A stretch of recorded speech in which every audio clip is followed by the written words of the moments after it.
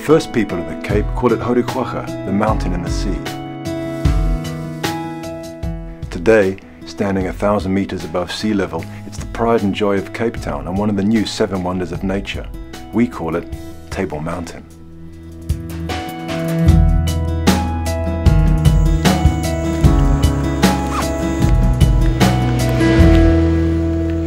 There are many ways of getting to the top of Table Mountain. Firstly, there's the cable car, but I prefer hiking up and then taking the cable car down.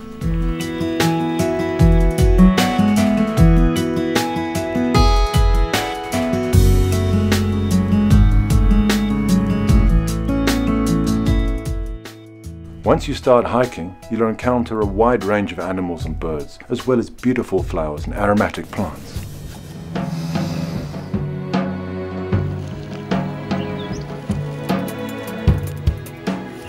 You don't have to be especially fit to climb Table Mountain, as there are several straightforward routes up.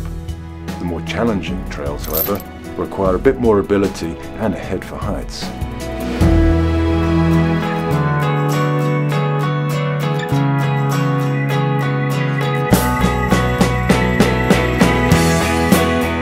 A guided hike on Table Mountain with a Fynbos guide not only teaches you about the fauna and flora of this amazing mountain, but you'll enjoy a safe hiking environment and a picnic lunch.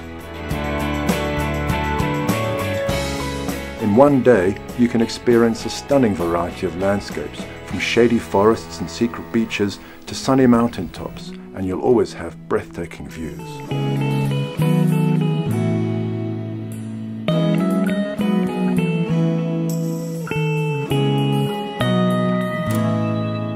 And you'll even get a cup of freshly brewed coffee.